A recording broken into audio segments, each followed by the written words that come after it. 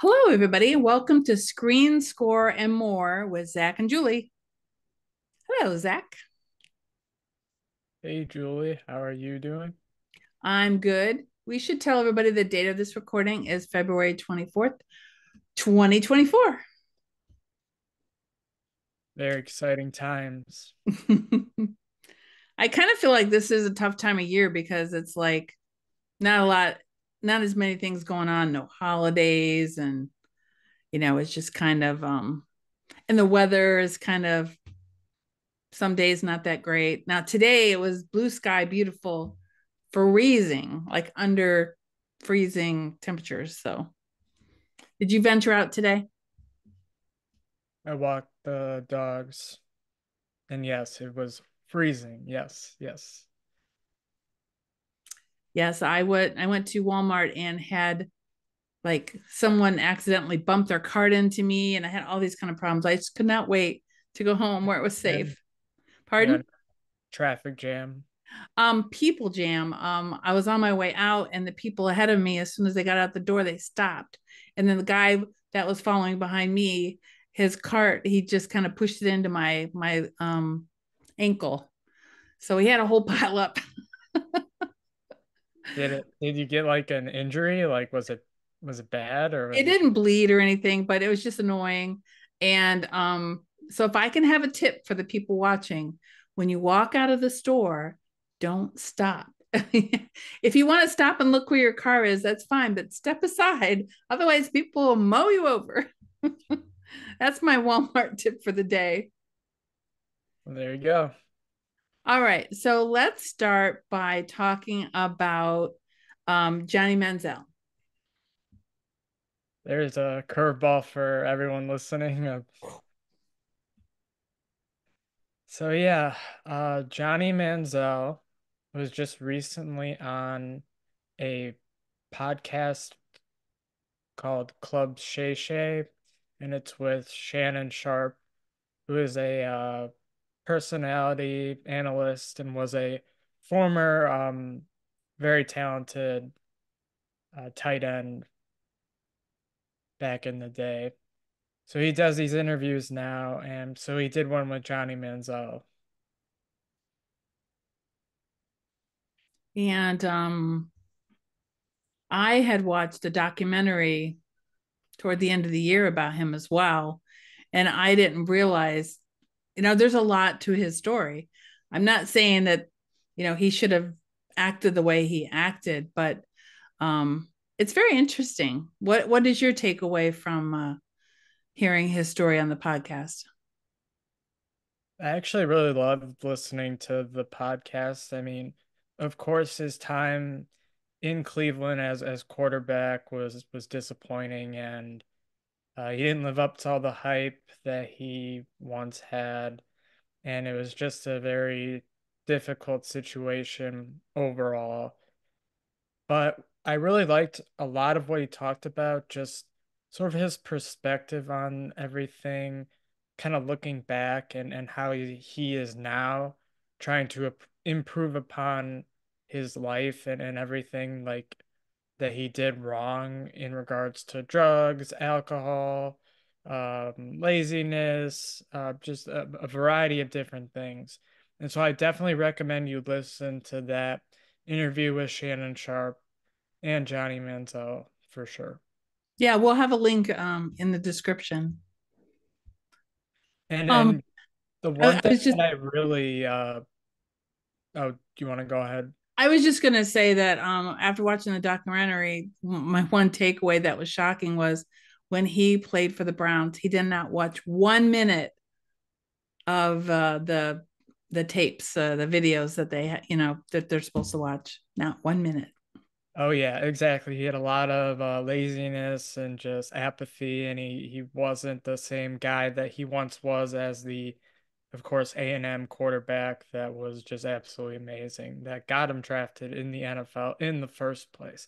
But one thing I really related to Johnny Manziel, and this is kind of, I think, might be sort of interesting, is he talked about how he won the Heisman Trophy. And so at the age of 22, he felt like he had already achieved his life goals. And so, for my perspective, and I'm, of course, not a Heisman Trophy quarterback, even though I wish I could be. And I've said this many times, but if you would have told a young Zach about everything I have done with my, website and writing articles and all that stuff, I would have been thrilled with that for my life. And so hearing that about Johnny Manziel, where he sort of reached his life goal uh, before reaching the age of 25, I related to that in a lot of ways, just simply because of the fact that I was this huge Cleveland sports fan as like a little boy, and then just growing up loving the teams and all of that, and making a brand name and everything. And so it was just sort of an interesting perspective to kind of take. Yeah, I was really surprised that when I watched the documentary, that when he was at Texas, he would play, but then, he would like work hard, play hard. He would, give a lot of effort on the team and the games. But then after the game, it would be drinking and alcohol and all that. And Texas A&M did not do anything, even though they had strict rules. They let him get by because he was making them so much money. They built a new stadium because of him. So they let him. Now, obviously, it's Johnny's fault the way things turned out, but there was people along the way that enabled him. So the when he started for the Browns, it was like it was work. They made him, actually they were after him to try to do work, and everybody was watching him. And I kind of felt like as the minute he stepped in Cleveland, the vibe wasn't good, and he just didn't want to do it, and his attitude was horrible. Which sometimes I get that vibe from Deshaun Watson in the beginning of the season. He was at Cleveland, maybe had a few missteps. Everybody's watching him because they paid him so much money, and he almost had an attitude like he didn't want to be there. It's an interesting comparison. Only difference I would compare with Watson and Manziel is that the Watson saga now in Cleveland has to do with a new contract that he signed, whereas Johnny's was college versus professional and the paradox between those two. So yes, they're both quarterbacks and they've both done poorly in Cleveland, just like a plethora of other quarterbacks, unfortunately. But yeah, I do see where you're coming from with that comparison, and I think there's a lot to that. And a lot of people don't like Deshaun Watson, based off of his legal troubles, of course. But then the other part would be what you were referencing in kind of his attitude and just the way that he carries himself. And I think that's also a big part of why he is disliked here in Cleveland. Also, besides just not being a good quarterback so far. Yeah, I do feel there's more potential with him than Johnny, although that's not saying much because Johnny didn't really do anything. But we are paying Deshaun, like you said, a whole lot more than we paid Johnny. But I do have hope that if he starts the season with a good attitude and he could get some support from the players, which I'm not sure he was getting this past year, we might still, there's a chance with him. I'm hoping because we still have him, so I'm hoping things are going to go well. Well, and people will use this reference with doctors a lot of the time in the sense where they'll say, hey, even if you're an a-hole, even if you're a unkind person or this or that, your results are what ultimately matter. And so in the sense of a doctor, it would be, can you find a cure to whatever it is that I have? And even if you're not a nice guy or girl, It's just a matter of can you provide the results? And that's what people take, I think, ultimately with anything is they put aside your personality if you are able to provide results. So I'm going to be mean to you every day now. No, that would be horrible. You and the jokes.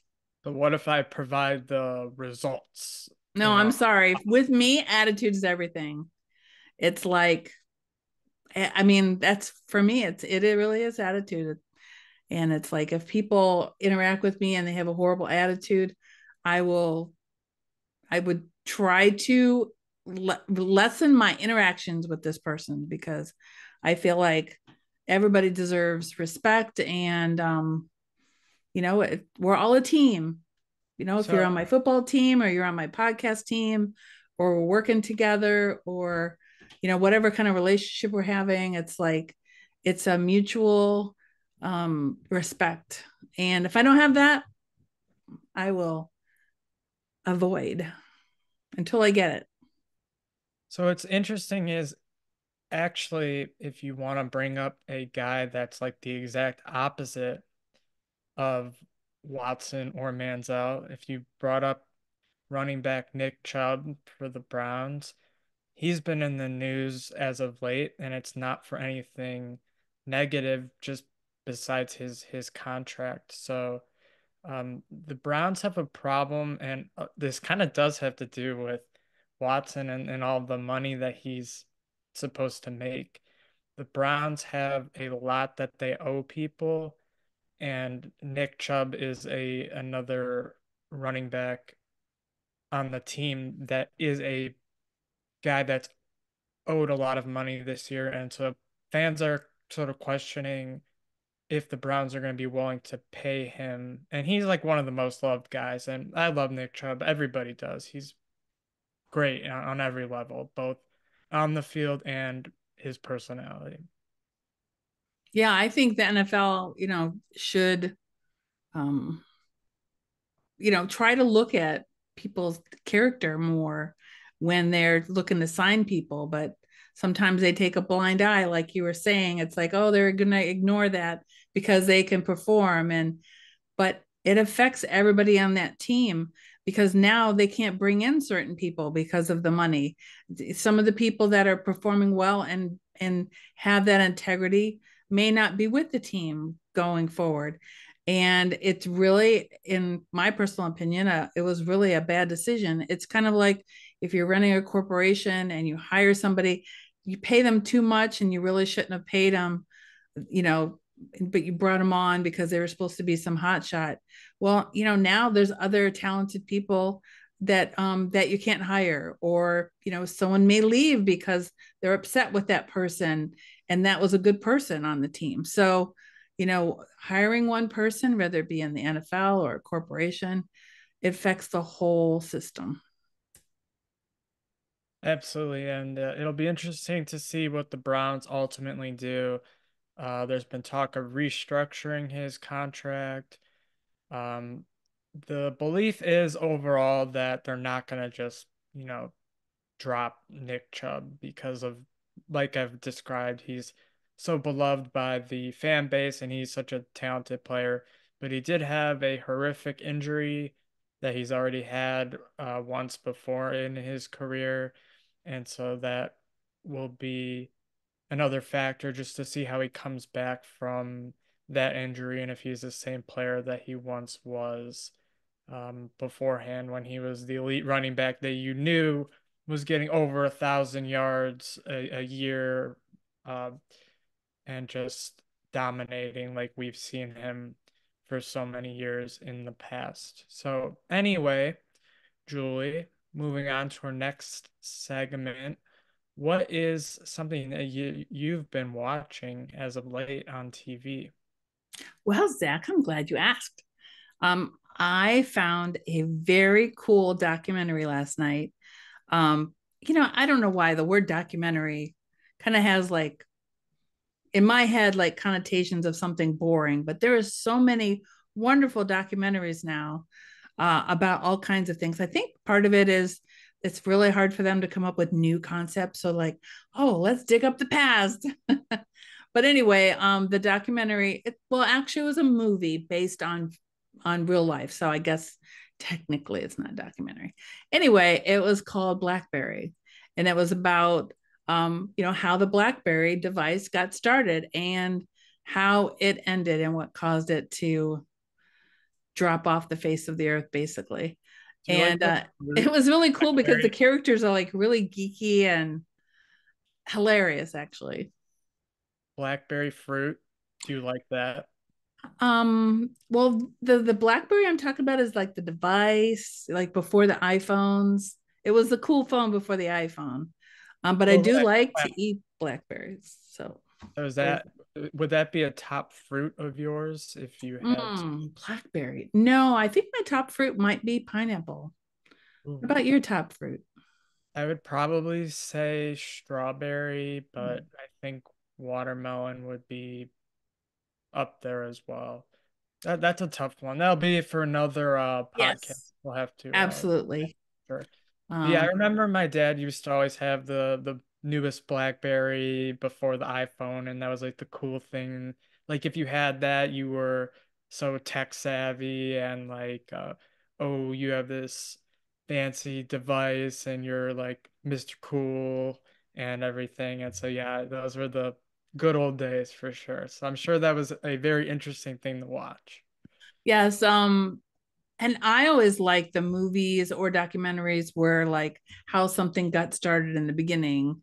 Um, I don't know. I always find that very fascinating, and I think a lot of us may have a really good idea within us, but we just don't take the risk, or we don't take that step, and it's really scary trying something new. But these guys, I mean, it is definitely a comedy. Um, and I'm sure they over exaggerated some parts of it. And I actually haven't went back to investigate, because sometimes these movies, there's certain parts that it didn't happen in real life. And I might want to do some investigating on that. But I think they just might have exaggerated things because the guys were like hilariously geeky, and they were supposed to come up with a prototype the next day at one point in the movie, and they're like, but we can't because Friday night is movie night. So everybody in the company would watch a movie up on the projected on the wall. So I think even if you are younger, I think you still might find it interesting how the process was, and how they came from like nothing until they had like the hot phone. But it was so funny back then because the phones would change so often. It was kind of hard to have the cool thing because there was a point when flip phones were cool and then they weren't cool. Like nowadays, some people still have flip phones and they kind of almost flip them off to the side so you can't see because they're embarrassed. Because technology changes in the blink of an eye. But basically, what killed BlackBerry was Steve Jobs' iPhone. Oh yeah. That was it. And they were having issues before then because they basically kind of like accidentally maxed out on the Verizon servers. Oops. But yeah, it was really a good show to watch, and that's the kind of show that I like. It's not just the reality shows that people think, but what have you been watching, Zach? Well, it is just really cool to see various documentaries as you described. Some that I really kind of have adhered to were seeing the Facebook documentary, how Facebook came to be, and then I've also seen just different documentaries about different people and how they came from nothing and became this elite, this or that, or whatever it is. And so it's always cool to see how most people come from humble beginnings and they end up being this great person in whatever they're doing or whatever company they end up creating. And so something interesting that I kind of just thought of because we were talking about phones. So a show that I've been watching with my family on um, Netflix is called The Middle, which has um, been around for many years. I believe it was '09 to 18. That was the when the show was on. And I really like this show because it relates a lot to my family in a lot of different ways. Some good, some bad, of course. And so one thing that even in like those years, they all had flip phones, and like that was a cool thing to have. And that's not even that long ago, but just how times have changed where now it's like literally, if you don't have an iPhone, it's like, well, do you have an Android, or like what are you doing? Because that is like a must thing. Like if you go into a doctor's office and you're in the waiting room, everybody there is just on their iPhone. That's just a part of life. Whereas, say, 10, 15 years ago is a little different. I heard somebody talking once. I think that there's more iPhone users than Android, and they tend to kind of think, iPhone users tend to think that they're superior. But there was a guy who went out with a girl on a first date, and then after the date, she texted him, and the text bubble was green, and he's like, it's just not going to Can't work do out it. because I she can't had do an it. Android. That's funny. I mean, I don't think people should judge you on what phone you have, especially when it's hard to find the right person. Um, and I think it was a joke, but people, do have a certain attitude like, oh, those Android people. But the Android people, there's more they can do with their phones. They can add different features to it, and they're not tied into the whole Steve Jobs of it all. I'd say the only difficulty is that if you have, say, on your computer, the messaging app with iPhone, and then somebody has an Android, and so you can't get the messages just on your computer. Like it has to be um, through the phone, and so that's a little inconvenience, so to speak. Yeah, I think it's very interesting, the whole smartphone phenomenon that happened. Um, because I remember I was an early adapter, of course, and I was showing people all the different things that you could do, and you can go on the internet, and it's a calculator, it's your music, and all of the things in one. And I'm just telling you, I just love technology. I really, and I still have a 13, so I don't get the new one. Although I will say I had the second iPhone that came out, not the first. Um, I had a feeling that it was going to be really buggy, and it was. It was really thick, and but you have to start somewhere. And so, but I had the second one, the second year. So, in fact, my kids were talking. We always pass down technology. So when I would get a new phone, someone would get my old phone, or Right. when I got a new iPad, someone got my old iPad. And so, I mean, and I have 4 kids and everything. So, we were really big on iPods too, to listen to music. That was another example of like a thing you had to have.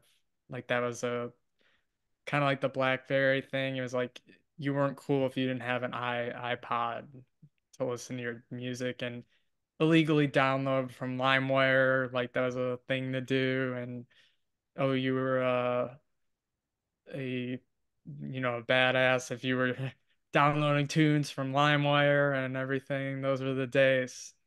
I had the very first one that came out. It was really thin, like this. It was white, and it held 100 songs. It was like mind blowing, and I think that killed CDs right there. That did, yeah. Yeah, I mean, that's one thing with maybe one segment of our show we could talk about every week is like, you know, how things have changed in an aspect, because so much of our world has changed. All For right, so sure. what else do you want to talk about, Zach? Well, I think there is something important for me coming up. Yeah, something like a milestone in your life. Yeah, but there are just a lot of different things going on, and I have um, mixed emotions because I've discussed the pending brain surgery I might be having, and just with that, it's been quite an emotional journey. And I know you we talked about it on the last show, but now you actually have a meeting with the doctor on Monday. Yeah, meeting with the doctor on Monday. So this is the actual guy who would be doing the procedure, but first they have to do a different procedure, and this is essentially what they're going to do is they're going to put wires in my brain, and they are going to see how like deep into my brain the seizures actually occur. And so the reason why they would want to do this is they wouldn't want to do the surgery uh, if the various seizures were occurring like too deep into the brain or whatnot. And so essentially what they will do, they'll put the wires in your brain and then kind of monitor your activity. So I'll have to unfortunately stay in the hospital for a little while, but it is better, I think, to get the uh, proper information, of course, because it is brain surgery, than to just kind of go for it like blindly. So they're taking the precautions, and I think that's good. Obviously, you don't want to spend time in the hospital, but it is what it is. And if anyone is really interested in brain surgery and whatnot, this is called SEEG. So you could look that up on Google. It's got a very long name. I don't want to mispronounce it. So It has S E, just about every letter.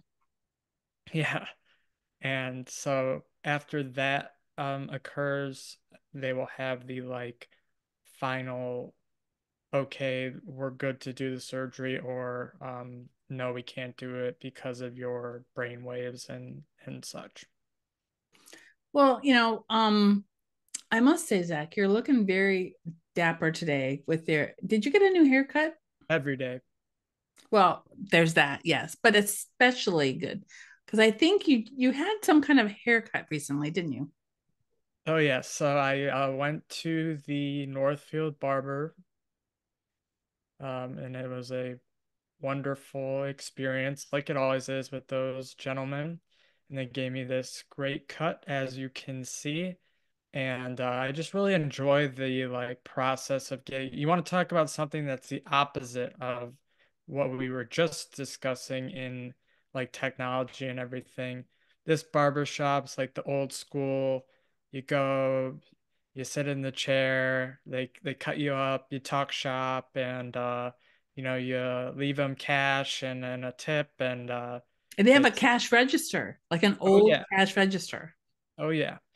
And so it's very old school and it's traditional, and it's like the opposite of everything else in this crazy world. So it's just a nice experience. So where do you get your haircut? It's really funny that we should talk about haircuts today because, my life is a little busy and I didn't realize I had a hair appointment today that I missed. Last time I got my hair cut, I don't know, must have been a couple months ago. I said, well, let's schedule the next one because I always forget. So the lady texted me, Katie, and said, are you coming in?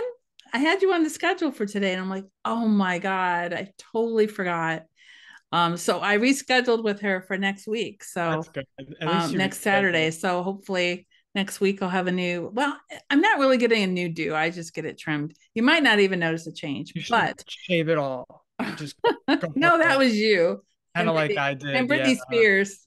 a few weeks ago. Yeah, just So originally I had I was getting the one that created this style for me, which I love.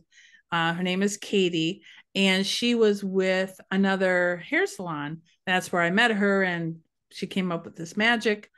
And then just recently, toward the end of last year, she moved to Suburban Lash, and which is much closer to where I live in Macedonia. So now I will go next Saturday. I have it on my calendar. I won't forget. Um, so it's so funny that we were talking about haircuts and getting back to the barbershop. I happen to have a video, pretty recent too, of that barbershop that I oh will yeah, put down in the description. I saw that. It's a great video, so you should definitely check that out if you can. After the Johnny Manziel, Of course. of course, of And course. well, maybe after the barbershop video, you can watch the BlackBerry one. Get the popcorn out. But we're running out of time, and we just want to keep people, waiting for the next episode. Yeah, and one last funny little nuance. I guess it's not really funny, but there's probably a good chance with the brain surgery that they'll have to shave my head while doing it. And you probably are thinking, well, what's the big deal, bro? Like, isn't brain surgery like a bigger deal than, getting a haircut? And so that'll just be a little part of the procedure probably that they have to do. I actually don't really know, but I might be bald for a few weeks, but it's all good. Well, you've been there, done that. Been there, done that. My mother was thrilled with me shaving my head. Oh You yeah, should have said you were practicing for when you had the surgery. that would have been a good excuse. I should I should have thought of that. We don't think of these things when we need to. Right. So, any final thoughts before we wrap up for today? Final thoughts. That's a good thing. I guess I would say with technology, I kind of feel like if I blink, I kind of feel like I missed something and something has changed. When you look back at the time that you've been around, things have changed so fast. And my mother, who lived to be in her 90s, kept saying, "Where is all this going?" And none of us know, but I tell you, I never get bored because things are always like there's something new every day. And I learn every day. So I think if we can keep learning every day and things can keep changing at least somewhat, we'll never be bored. Very true. You're like a preacher. I would just say, in regards to technology, and we could have this debate in a future podcast, it would be, is the technology, whether it's increase or decrease, like, is it better for society or worse? Like, would people look back upon like 50 years ago and say, oh, simpler times were better, or is it better because we have all the technology now? So that That would is a be good debate. our next or in the coming episodes for sure. Great idea. Yeah, there's a lot to be said for that. So, anyways, thanks for watching episode 3, everybody. We'll see you next time. Take care, everybody. Have a good night.